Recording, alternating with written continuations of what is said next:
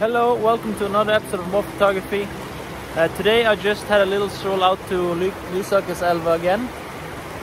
The plan was not to record anything, so I didn't bring my DJI Osmo. So right now I am recording on my cell phone or mobile phone.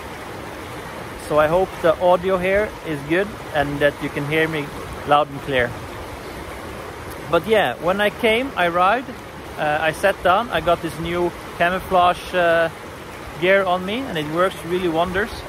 But when I sat down, it took only a couple of minutes and then a grey wagtail. So I finally learned the name of the bird. It's not called winter, it's called Wagtail in Norwegian, but it's not called winter wagtail, it's called grey wagtail. So when I sat down, a couple of minutes later, a grey wagtail finally landed on one of these rocks here out in the river. So I did get a really good picture, at least a decent picture of him with this really beautiful background. I think I got some video too, I don't remember, but at least I got a good picture. So that is check on grey wagtail. So that is really good. I was really happy when I got that one.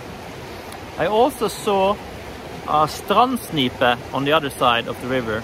I'm not sure what that is called in English, but it's called strandsnipe in Norwegian, so I just leave the English name somewhere on the screen here. It landed, but he was really skittish. Even though I had the camouflage on, I think he knew I was sitting here, so he didn't do anything for a long time. And he was on the other side of the river with the background really close to him, so there was not any separation from the bird. So it's kind of hard getting a good picture, even just seeing the bird along with all that terrain.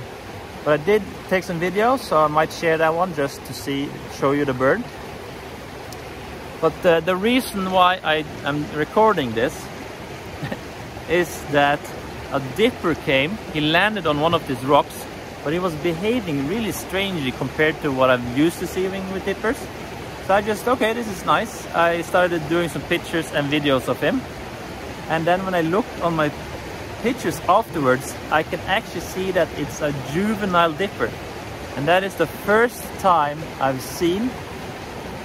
got pictures of and recorded a juvenile dipper. So I got really excited when I saw it, and I got some really beautiful pictures of him. So as you can see here, I have the camera really low to the river here, so the tripod is kind of in the river, so it's really low, and I'm pointing it a little bit upwards as well, so I get on the eye level, almost below eye level of the bird. So I got some really good pictures of him. I'm currently using the 800mm or 2x extender, so I got really close, and when I look through the pictures in the camera, they're really sharp, and that just makes me really happy.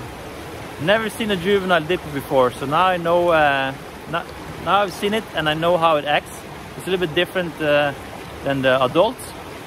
So I have some videos of him so you can see how he is. He doesn't fish on the water. He just goes around picking insects and food off the rocks, it seems. So that was really exciting. So I was really happy. Really good day. The plan was not to vlog, just go out, get some fresh air, just enjoy nature, get some pictures if I'm lucky, and then just head home. But since I got all this good stuff today, I want to make this really short episode for you guys. So I hope you enjoy this episode, and I'll see you in the next one. Bye bye.